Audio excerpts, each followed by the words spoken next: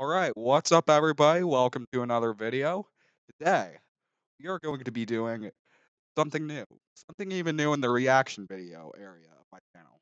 We are going to be watching a death battle. So for the people who don't know what this is basically where two or more people from pop culture fight to the death. There's people named Wiz and Boomstick who analyze people's weapons, armor, and abilities and stuff. And today, I've been excited for this one. I did a reaction video of this before and it did not work since it got blocked. So hopefully this one doesn't because now I have my face cam. So today we'll be doing Oria versus Asta. Both from anime. Oria is from My Hero Academia, and Asta is from Black Clover. So get to it. Oh wait, I gotta change it to something more comfortable first.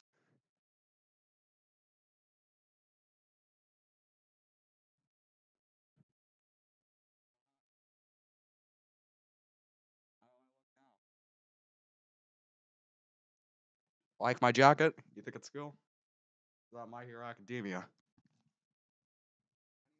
Let's get into it now.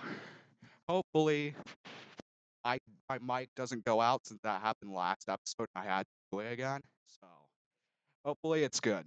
All right, let's get into it, and hopefully Midoriya wins since I don't watch Black Clover.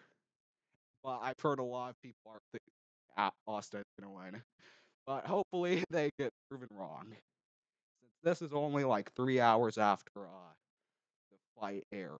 So anyway, let's get into it. All right, let's get into it. All right, let's see. Is my mic working? I don't know, since I might have to do this again.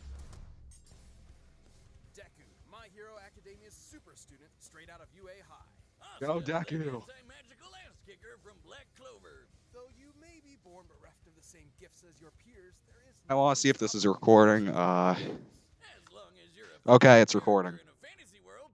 I mean, as long as you've got your friends by your side, you'll pack a hell of a punch. He's Wiz and Okay, I'm Boomstick. And it's our job to analyze their weapons. Who would win a death battle?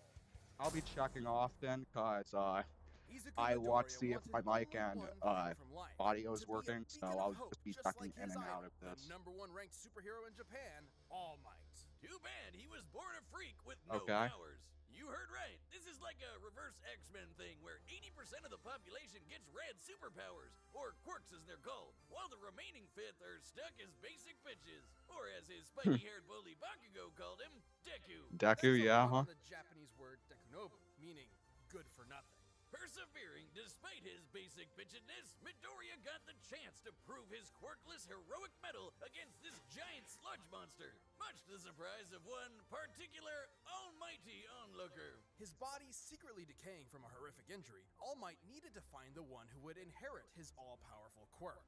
And All Might didn't want just anybody. The hero world was filled with glory seekers in it for fame and money. All Might wanted someone whose body moved on its own to save someone. He saw exactly that in young Midoriya, and gave him one of the most powerful quirks in the world. One for all. Okay, one That for was all. the problem. Even after bulking up, trades All Might's Almost signature drawn. punches for kicks. But My stuff should be version's working better. now. You My ever mic seen is out. Rabbit versus Gun? I have, and I know how it plays out. Considering the much higher muscle mass of a human's legs, shoot style allowed Deku to output even more power while giving his arms a break. A break from a break. And despite being a classic melee build, Deku can fight at range by punching powerful gusts of air and even precisely aim them with specially designed gloves. Deku has an encyclopedic knowledge of quirks and is always analyzing their strengths and weaknesses mid-battle, even if he does sound a little weird. Despite only barely getting accepted in the first place, Deku quickly became one of Class 1A's most dependable fighters. Because, yeah, somehow these students are constantly getting drafted into literal wars against murderous supervillains. Midoriya's successes in battle against ruthless criminals like Stain, Okay. Muscular, and Boring. Overhaul came much to his old bully's chagrin. Where Bakugo was a child prodigy, he now found himself overshadowed by his hard-working rival, and the two would use their mutual respect and animosity to motivate each other to get stronger. Classic frenemies. They're only solving their problems by pounding the living tar out of each other. Luckily for him, Deku soon learned that Problems by pounding the living tar out of each other. Luckily for him, Deku soon learned that living tar pounding wasn't the only thing he could do. Turns out, One for All did not originate with All Might. It had been passed down 8 times until it arrived at Deku, with each inheritance also carrying the previous user's natural quirk as well. Like Black Whip, which lets him manifest crazy long and strong energy tendrils to tie enemies up and swing around the city. Or Yeah, I know shoot one about out of that. his mouth, I know about just like our girl Fruppy. And Danger Sense, which gives him a minor reactive precognition. AKA, he's Spider-Man. Not even reach. The mangaka is like the biggest Spidey fan ever. He can also produce a Yeah. silent screen to mask his presence, float in midair, or store kinetic energy over time with Fa Jin. Oh. Like that. So something I didn't see too much were like any like numbers. I saw I think Deku did really good. Like they did good job analyzing him, except for that. I think he did really good. Like, let's see if Asta could do any better. But then I said the same thing for Trunks when I did that reaction video, and then Silver, I just knows he blew him out of the water with his feats. So anyway, let's do that. All right, You know my it's mic should be blue working. light, and in the world Can you of hear me? Black Clover, it doesn't come from a box you bought at a tacky West Hollywood costume shop. Everyone's got it. Mana is the source of all magic, a supernatural energy found in the air and in living beings. Except living beings whose names are Asta. So it's kind of Not only was the chakra, young like Asta an orphan Naruto abandoned stuff. by his mother at a church as a baby, he was born with a mutation that Catchphrase, prevents him from having any mana to speak of. Well, neither do I, and you don't hear me crying about it. Yes, you do, all of the time. But Asta had a dream. Despite his lack of magic, he and his About it. Wait, Yes, is you he do, 17 all and of the he's time. still But 5'1"? Asta had a dream. Despite his lack Wow. of magic, he and his He's best short. friend Yuno promised each other one of them would rise to the throne of the greatest military position in the land, the Wizard King. Wizard King? Really, guys? Sometimes they call it Magic Emperor, but we all know what they mean. So, he dedicated himself to getting swole as all hell in a world of nerds. He would be its lone jock god, shoving every last wizard into a locker until they crowned him king.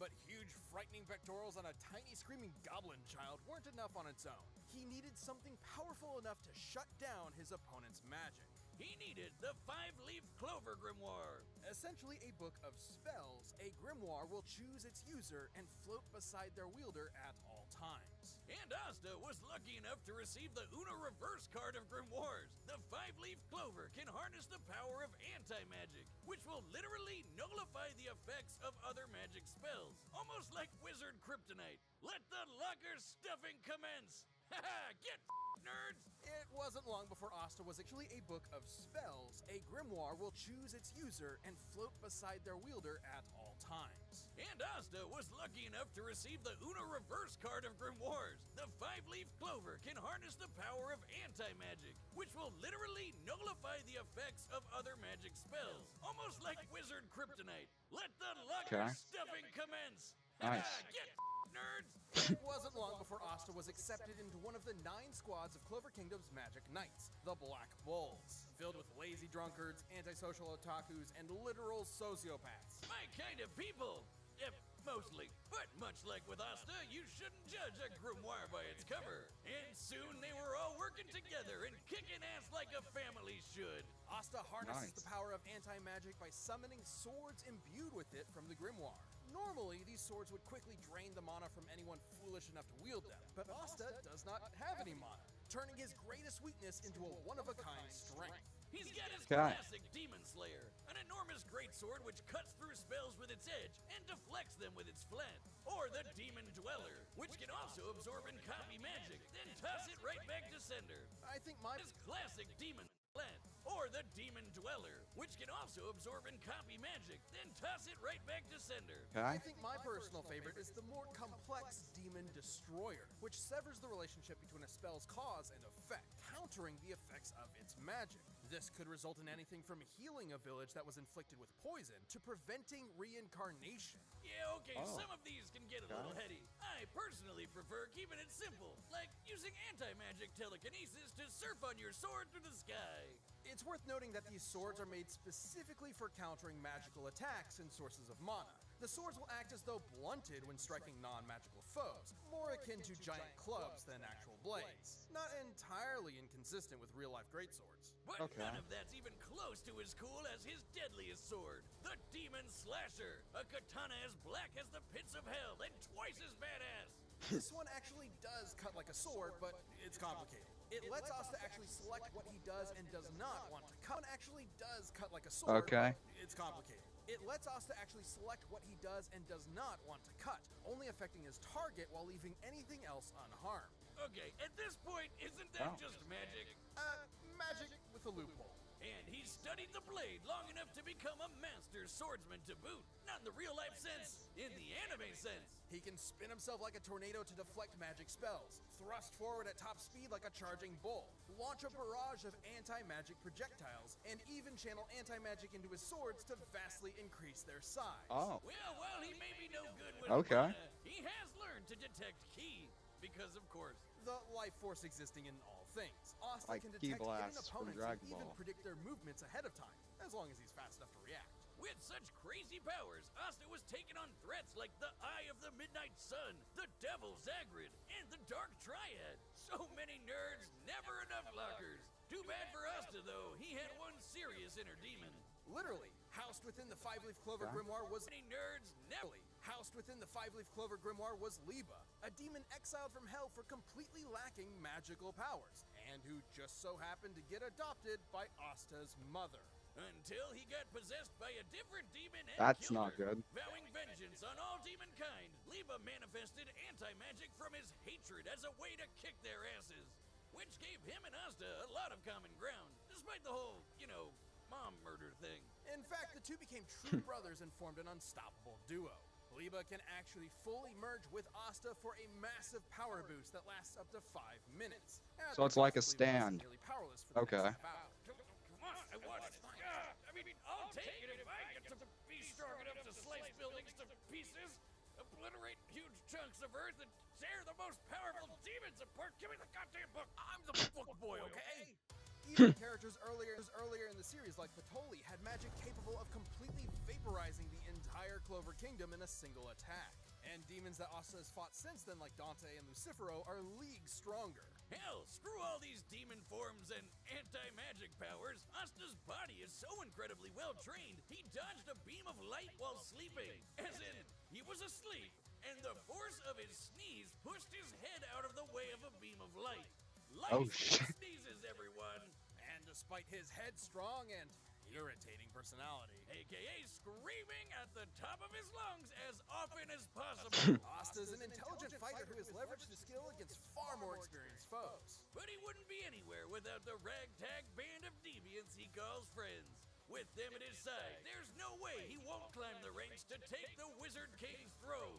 Especially with Yuno pushing them both to get stronger. Unlike other classic shonen rivalries, this one isn't tainted by antagonism. They truly want what's best for each other, even if they're competing for the same throne. Yuno's gonna need all the luck he can get, cause even if Asta never gets mana of his own, his true magic is never given up.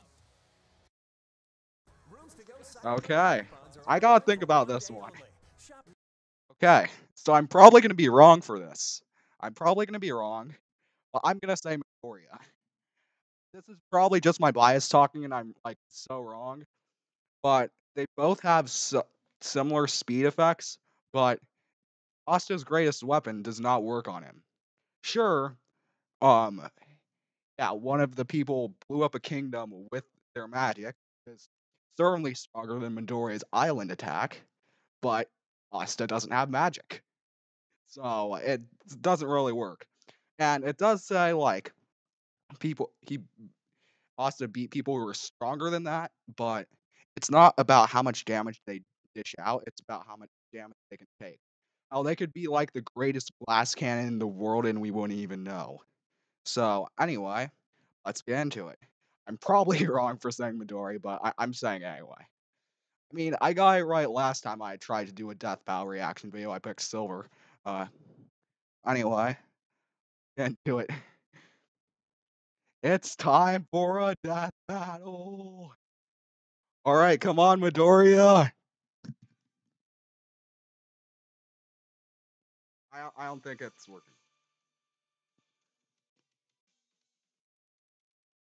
Yeah, I don't think the you say run music is working anyway. Let, let's do this. We've run the data through all possibilities. It's All right, time come on, for Midoriya.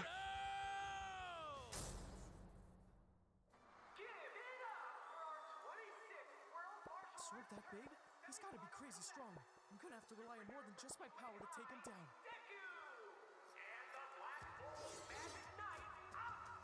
Just gotta hit him really hard.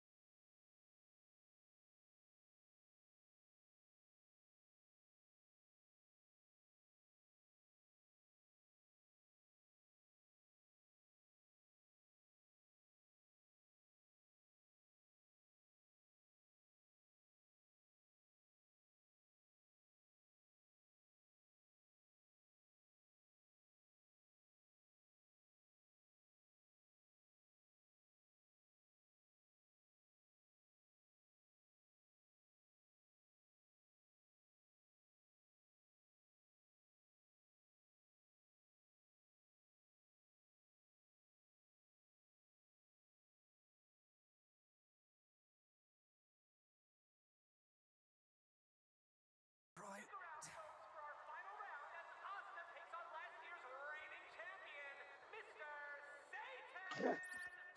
Oh shit. Come in for more trees, gifts, and Well, holiday it was decor. a good Family battle. Dollar, helping I you could have do called it, more. but I really wanted A bed of Midoriya. Zaxby's crinkle fries, I see why And Asta butter won. chicken. Let's see. hardwood smoked bacon, buttermilk ranch.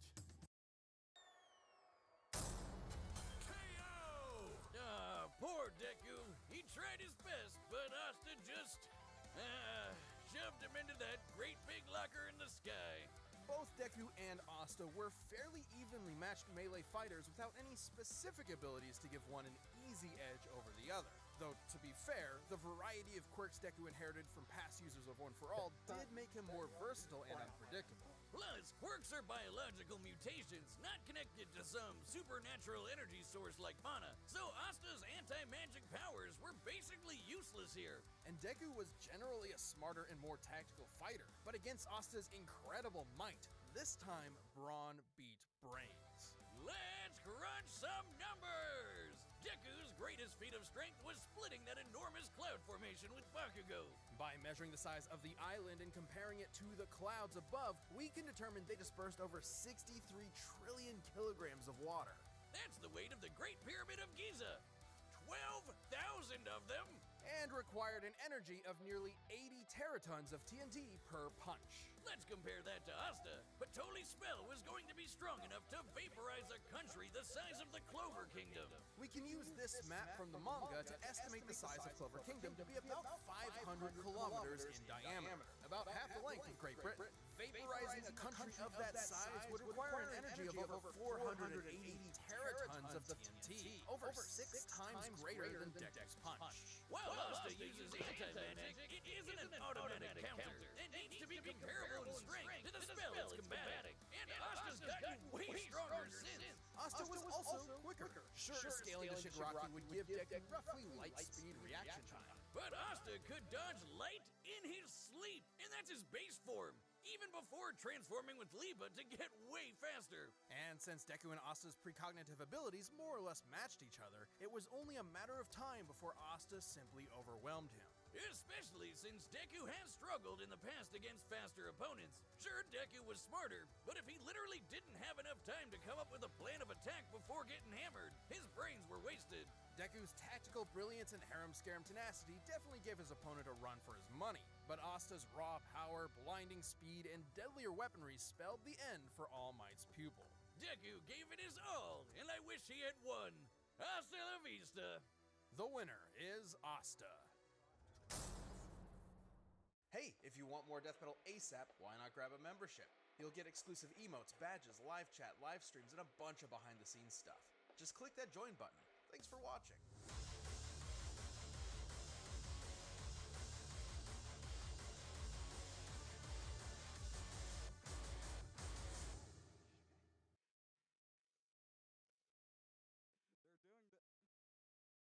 Vegito versus Gogeta. This is gonna be really good. I see why Asta won. It wasn't because he was strong enough to deal that attack. Well, actually, kind of yes. What they were doing is that they were comparing Asta to that person. Asta, wait, no, they're saying Asta was stronger than that person. Oh, okay, I get it. I get it. I just thought he couldn't do that attack because he had no magic. But maybe that's just with his fists alone. Okay, I see. I really wish Deku won. Come on, I had the jacket and everything. I just really want him to win. My Hero Academia is like a really good show, except for the fandom. But anyway, I hope you enjoyed this video. It was a longer reaction video, way longer, 23 minutes, way longer than the other ones. I hope you enjoyed this style of video because we'll be doing it again. It'll probably be to end off season 1 since apparently it's like December 21st.